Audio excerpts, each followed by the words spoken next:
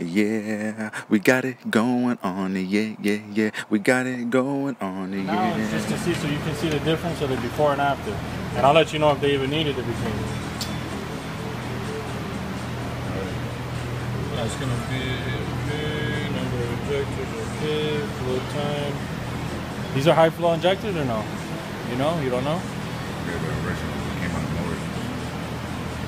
Sometimes I gotta bring this down. We'll come back to it if I have to. So prime. This is just to test it to see that they're all priming.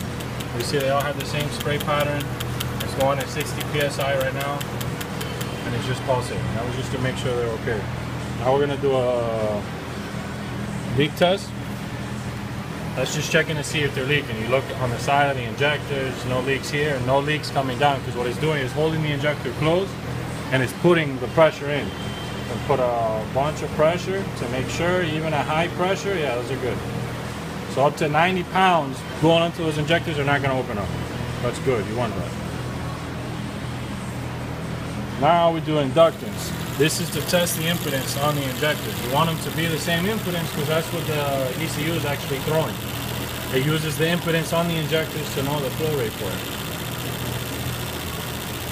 So you see down here that they're all matched. If you have one that had an impedance of maybe 5, 4, and the rest of them are 8.4, 8.3, the fluctuation by 0.4 isn't that much.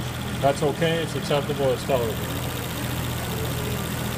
So far, doing good? Yeah, I mean, all the impedance there is good. They're all even. They're all about 7.9 to 8.3, 7.7. This one dips a little low or whatnot, but so does this one, and this one will dip low. I mean, they fluctuate. That's fine. So your impedance is good. Now we do a flow at 1600 RPM. See, this is 101. Yeah, it's gotta be the second one. Okay,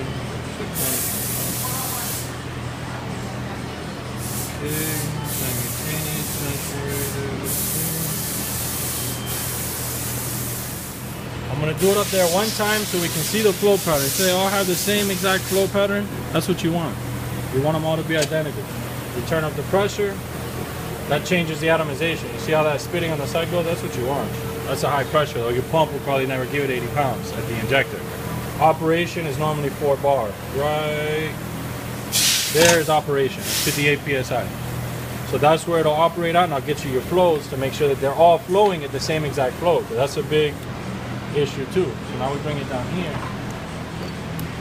And I hope they look like they flow pretty quick.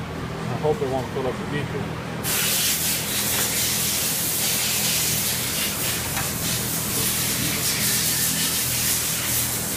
So now we do the flow down here.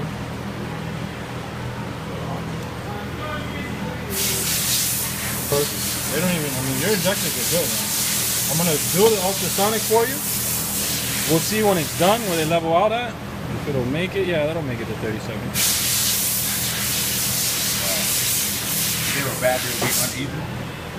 When we take them out from back there, sometimes it's all over the place. Some are way high, some are way low. I mean, this one is a little lagging. This one too looks like it's lagging.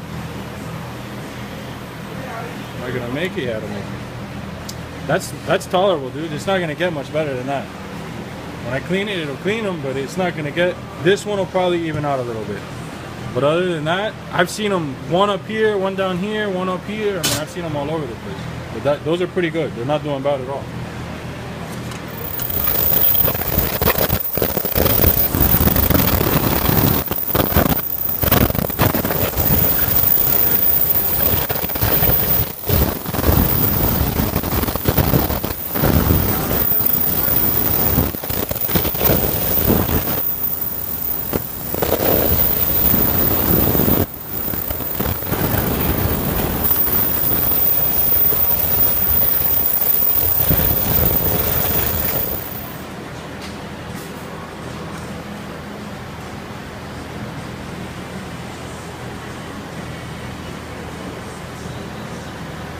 Separated way more now. Before they weren't that separated. When it was shooting, remember how it was spitting back up a lot? It's because it was going straight down. But in reality, what that does is spits on the walls of the cylinders, and from hitting the walls of the cylinders, it dissipates all the fuel.